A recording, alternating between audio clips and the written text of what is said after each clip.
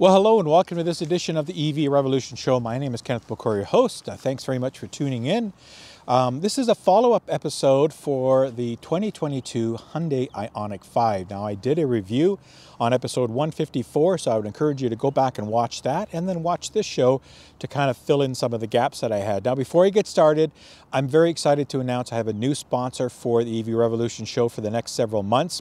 That is supported in part by a company called Budget Safe Solar. If you are considering solar in most any part of North America, give my friends a call. That's Mike.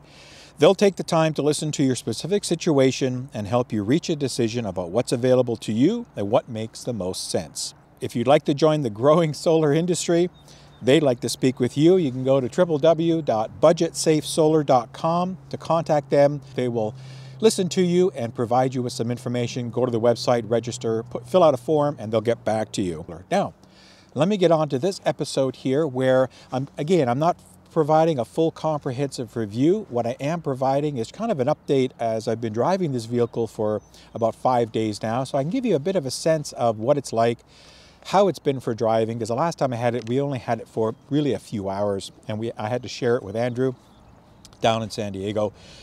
Wonderful car though, wonderful experience. So this gave me a little bit more, what's it like to drive as a daily driver and go grocery shopping and do errands and all the kind of stuff that we do with normal cars. So this is my synopsis on that. Now, as I mentioned in my last review, I really love the styling of this vehicle. And this time Hyundai gave me this nice matte gray color finish. I think it looks super awesome. I just went through the car wash, so it's a little bit cleaner than it was because we've had a lot of rain and stuff in the last few days. But it's a lovely car. Now, one thing I will say before I get to some of my the driving part of this video is I think this vehicle is the most that I've ever had people come up to me and ask me what it's about, or give me a thumbs up or say, hey, this is a great looking vehicle. What is it? Can you tell me more about it? I must have had this in the last 5 days, a dozen people approach me, either ask me to roll down their window when I'm at a stoplight, or I was in a parking lot, I went to Lowe's and I came out and this guy was walking around the car looking at it, asked me a bunch of questions. I've had all these kind of things, and I have people give me thumbs up, driving along, and people just kind of look at it and go like this. This is a head turner, it really is. I didn't have that with the EV6 from Kia, even though that's a much sportier and sleeker styling. And it goes to show that this is a unique styling that Hyundai has come out with in this IONIQ 5. It really is a wonderful package. I think, well, it is more roomier than the EV6 because it does have a higher roof line. So a little easier to get in and out, a little bit more comfort space in my opinion. It's got a longer wheelbase but a shorter body. And I think that helps with the interior space because you have that little bit more overall roominess to have people in and get around and move. This is spacious inside. I've had no problems putting people in here and stuff, all kinds of things in here. It's been absolutely phenomenal. So again, it is a head turner. It's a great looking vehicle. And, out of so far the EV6 and the Hyundai, I do prefer the looks of the IONIQ 5 better. Now again, looks are subjective. So they're both beautiful cars and they're both based on that same E-GMP platform. So, and as you'll see coming up on my driving portion, that's kind of where I focus on in providing a good feedback of how the experience has been and then nitpicking some of the small things in this vehicle. So let's get right on to that part.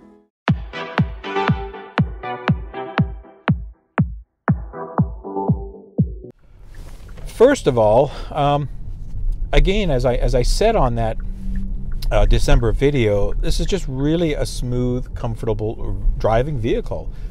It's much smoother than my Model 3, even with my modified suspension.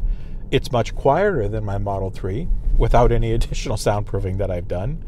So, again, the South Koreans are building very tight, very well-built, very solid vehicles.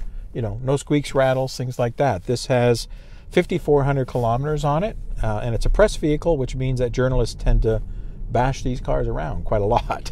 And the IONIQ 5 is similar. This is the same drivetrain as I just, of course, talked about in my last episode with the EV6. So the platform, the driving experience is going to be very similar to that. Now, where this differs a little bit is in the ride. I wouldn't throw this around a slalom course as fast as I would, let's say, the EV6. They're going to be a little bit different. But this vehicle doesn't need to be a racehorse. It doesn't need to be a thoroughbred from that perspective, right? It does everything that I've asked it to do, and that I've read and I've talked to other owners about it, and you know, read forums and things like that. Owners are absolutely loving this vehicle, just absolutely loving it. So the South Koreans are building high quality, really good vehicles, and this GEMP platform, I just can't say enough good things about. It's a solid platform. Is it as polished as Tesla's autopilot? No. It does wiggle a little bit. It does pretty good at going through intersections when it loses the lines and maintaining it, but sometimes it'll jerk a little bit to try to find the line. So you do have to pay attention. Again, these are tools predominantly designed for highway driving to help with the monotony of those driving on longer trips, or when you're in driveway for a bit. It does stop and go. It will stop, and then when you go, you tap on the pedal or you press one of the buttons on the steering wheel to get going. Has those features, has the distance indicator for the number of cars, all that stuff works good. Now, as I said on the EV6, that when this disengages, when the lane keeping disengages, there is no audible alarm. All that was telling me that that was one of my cameras. There is no audible alarm. It just stops. So, like Teslas and others that beep when they go on, Nissan's the same, beep when they go off, they make a sound. This does it. So you need to be cognizant of that fact if you're going to be using these functions, because if it loses the lane, you won't know about it because it'll just stop. It'll cut out. The system will cut out. So I really wish that in a software update that Hyundai, Kia, and Genesis, because I know Genesis is going to be the same system, will put audible feedback when the system not only engages, but in fact when it does engage and disengage. So that's one feedback that I have on the car. That is, I would say, a negative. Something that they should be able to easily fix in a software update. Now, very comfortable driving position. No arguments there. In and out, exit, entry, all that stuff is great. The controls are easy to find. Temp controls are nice. You know, a soft touch. You can go right to some of the media and stuff. Now, I really kind of wish that this would keep the settings that you have as far as media and stuff, or the screen that you're watching when you get out of the car, because when you get back in, you get this guest, or maybe I have to log in as somebody. Maybe I have to set up a profile, and I didn't do that. So that could be it. But some of these small things I wish it would kind of continue to remember. I got to go back, press a button to get the last screen I had. Now, as far as memory goes, it has memory seats. All the the lighting, all that stuff works really nice. So comfort level is very, very high quality. I've had people in the back seat and they've said, hey, this is just absolutely fantastic in here. Again, it's so quiet. I mean,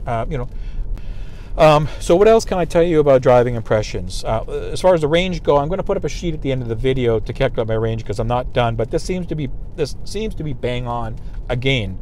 The Koreans are not really overestimating the range, and they're not really underestimating the range. I'm averaging about 18.5 kilowatt hours per 100 kilometers right now, and that's on my, what is my total route? I have over almost 270 kilometers so far, and I'm going to do more. So that, in my opinion, is pretty good. We've had some temperatures cool a little bit again today. Yesterday was a little warmer, so it's a bit up and down. All right, so I got rid of that. Now, the other thing is, I've been driving this in level 3 regen mode. I started with iPedal, but I actually prefer level 3 regen with the last part manual braking. I really like that. The iPedal is just exactly the same as the EV6, which I thought was great. I drove with that all the time. I wanted to try something different because this thing has the same problem that the EV6 had, is that it doesn't save the setting when you have iPedal on. You have to turn it on again. So I decided to leave it at level 3 and just use manual braking for the last. And that seems to be a really nice, comfortable ride setting. You can feather the amount of regen based on the accelerator decrease and increase. So it has that effect like they all do.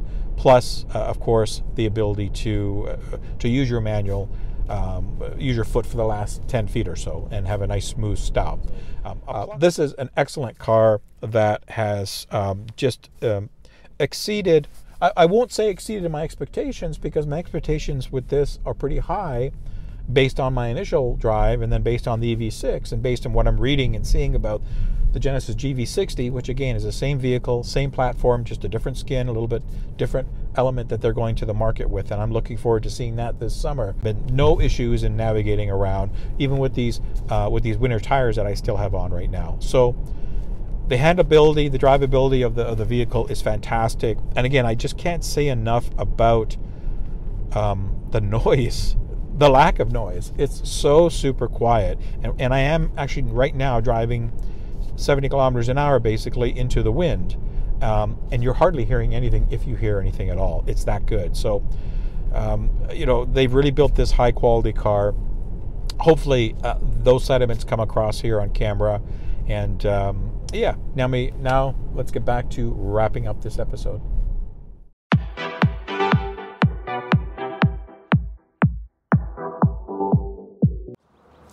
Well, I hope you enjoyed that long section about my driving thoughts and some of the little nitpicky things that I found on this. But barring all that aside, anything negative, this is, you know, in summary, this is a fantastic car. Again, watch episode 154 if you want all the details, all the interior stuff and some of the controls that I walked through, things like that. Go watch that episode. This is more of a follow-up just to give you my impressions of the vehicle after spending a few days with it. And it is just phenomenal vehicle. The range has been spot on. I'll put up this range chart here so you see what it looks like that I've had for the week. It's been bang on. In fact, the range estimate, if anything, has been low to what the actual mileage that I've been getting on this vehicle. The weather has been up and down. We've been anywhere from the 2 degrees to the 12 degrees to the -2 degrees. It's been an up and down week. Today it's about 3 degrees right now and starting to warm up, 4 degrees maybe. So it's been up and down. I've had this parked in the garage. I've only full charged it once. That was on Monday night. Today is Friday. So I've been driving basically with it back and forth to work and around just on the one charge to see how much I can get out of it before and to give you guys this range calculation. So it's been spot on. It's been really, really good. A very solid, comfortable drive and so quiet. I just can't get over how quiet this vehicle. Very, very minimal motor whine. And, you know, again, I use my Tesla Model 3 as kind of my default standard to compare vehicles against because I drive that every day. That's my car and I'm so used to it. So I can hear the motor whine quite easily in the Model 3 and it's always been there. This is very, very hard to hear. It's a very, very light, high-pitched whine at certain speeds. It's a very quiet vehicle. Hyundai, Kia, they've done excellent jobs in soundproofing and making these vehicles comfortable. And again, to give drivers and owners the experience of, look, just plug it in overnight, get in the morning and go and do your thing. If you need to plug it in that night, the next night, do it. Set your range throttles or your charging throttles to 80, 85, 90%, whatever, you know, Hyundai recommends that you can do and live with that. It's got more than enough daily range, more than enough. Very capable charging curve to be able to charge this vehicle and get you, you know, on longer road trips, again, with that 800-volt architecture. A fantastic car. And again, this vehicle here, the top of the line is just under $62,000 Canadian. That's before the $5,000 federal rebate here. And of course, these do qualify in the US for the US Fed tax credit as well.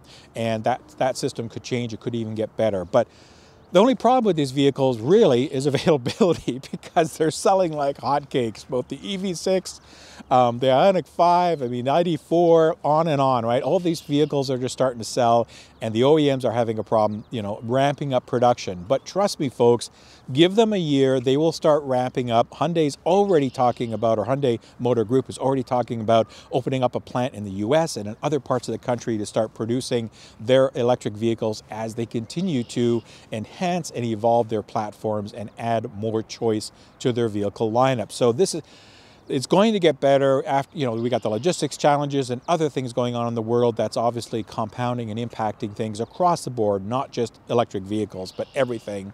So give them a time. My suggestion to you is if you're interested in one of these vehicles, get in the queue now because you'll probably have to wait till 2023 to get deliveries, you know, unless you get lucky and find something. But I've only seen a couple of these on the road. In fact, the first day I got this, I went downtown Toronto and I parked in a public parking lot, and right next to me was an IONIQ 5. It's only the second one that I've seen on the road so far in the last month. So these are that brand new, but have patience.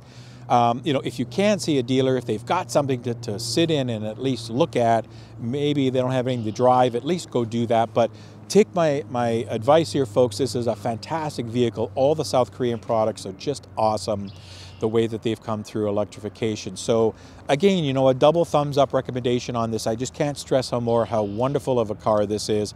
You know, look at this. The good thing, folks, is that there's more choice coming, and keep your eye on the South Koreans. I hope to get the third part of the HMG family, the Genesis GV60, later on this year, just to test, and again, based on the same platform that you see here, the E-GMP. So go check out Hyundai IONIQ 5 if you're interested in these vehicles. And again, don't wait. Don't wait for, you know, till they start getting inventory, because they're going to be playing catch up for a long time. And that's it for this episode of the EV Revolution Show. So thanks very much for tuning in. I appreciate it if you're watching on YouTube. You know, again, appreciate you watching. Subscribe if you haven't. The birds are telling me that they like the show, I guess. Of course, if you're a Patreon supporter, thank you very much. Always very humbled by my Patreon support, and continue to stay safe and watch the EV landscape, because, man, there's so much stuff happening now. You know, we've got governments adding incentives and beefing up EV programs. It's an exciting time to be looking at an all-electric vehicle. So until the next show, again, everybody stay safe, and I will see you when I see you. Take care and bye-bye.